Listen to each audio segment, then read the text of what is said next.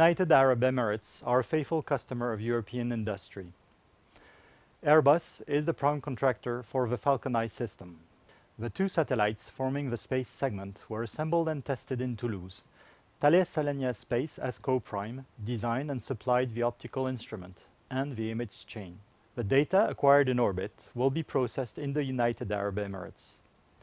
Airbus contracted Arianespace for the launch with Vega, the two satellites, for the benefit of the United Arab Emirates. Mission preparation took place over a few years. Several meetings were held consistent with satellite development.